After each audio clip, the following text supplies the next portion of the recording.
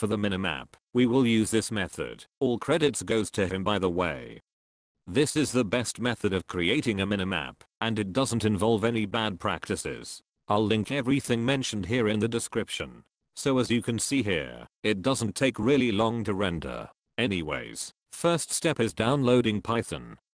I'm not going to include this here, because it's nothing hard. You just set it up like any other application. But don't forget to check this checkbox in setup, or it won't work. And after you install Python, open up command line by searching cmd and type these. If it errors, you'll need to install some things. Just follow the steps in article and download build tools for Visual Studio 2017. And when you are installing, select Visual C++ build tools and click install.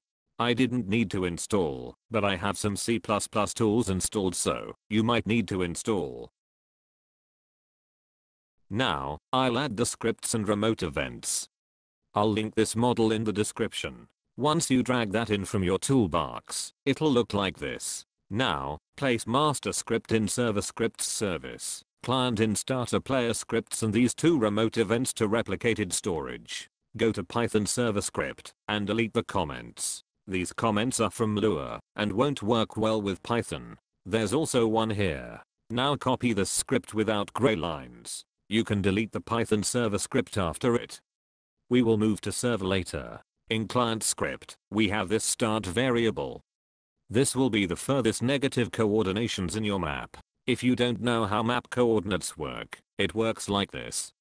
If you generate a 512 studs map, the two furthest points will be 256 and -256. I don't know how big this map is, so I just spawned a part and dragged it to the furthest point of my map. You can get more accurate results by making the part smaller and moving it a bit outside of the map, but I probably rounded the number when generating, so I'll just copy this. Paste your copied part position here. It's near to 5120, so I'll round to that. This Y value will need to be a little higher than the highest part of your world. You can use the same method. Drag the part to the highest place, press F key to move the camera to the part and align it. Then copy the Y position. Paste it to start's Y position. I also rounded the Y position to 200. We also need to change rail length to our start variable's Y position, but it's negative form. There is a get color from material function and you can customize it. Water doesn't have color for default, but you can add it a color. I haven't tried it out, but you can if you want. In line 68, there is a ray variable and then a vector at the end. Change the Y position to start's Y position but negative. That's it for client script. There are some options like super simpling, but I don't think anyone will need it, so I won't include it. It's time for the Python script. You don't need to use Visual Studio Code. You can just paste it to a text document and save it with .py extension. There isn't so much to do here, but if you want to change resolution, you'll need to change some things here. Width and height have to match with Roblox Studio scripts. Default is 8192 for each. Lines per assign has to match too. I don't think you'll ever need it, but if you do, you can read more about it from his article. There is something you need to do. There are two paths in the script. One of them is for saving, and one of them is for opening. Change this to your user. After you are done, save the script. Don't forget the .py extension, or it won't work. I just realized that I have a footage for it.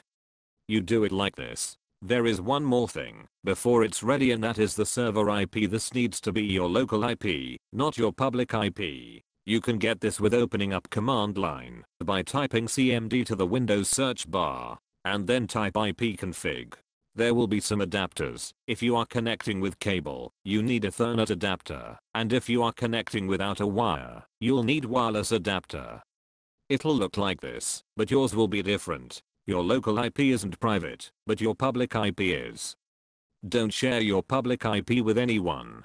Back to script. Replace this address with your local IP. It will look like this. Now, we have to set scale option. If you set this scale wrong, your map will look wrong. With this formula, you can calculate your scale.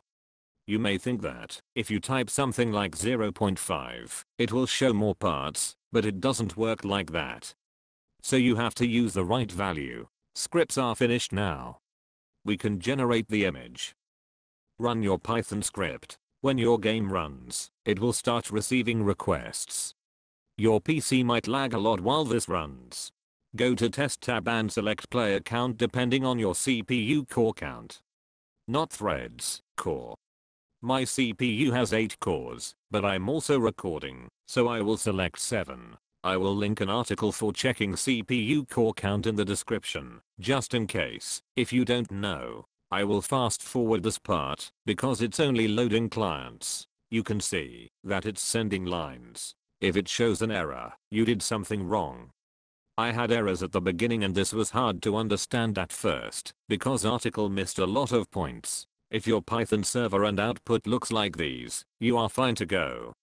Wait for it to finish. Here is the image I got. It's very detailed, and will give better results if you use this on a smaller map. I'm zooming in, and you can see the farmhouse and trees. I recognize that it doesn't copy textures. I have 2 more things to say before I finish the video. It will be on your desktop once it finishes rendering. It won't have a file extension at the end. You have to edit its name and put an image file extension. Its original extension is BMP, which is bitmap. File size will be huge with bitmap. You probably can't import to Roblox like that, so you might need to compress it, or just save it with a smaller resolution, which will also be fine. With default settings, water will be black. You can change it with the function, get color from material. You can also edit the photo with an editing application. If you have any questions, you can ask them in comments and I will answer them. That was it for this video. Hope you understood. See you in another one.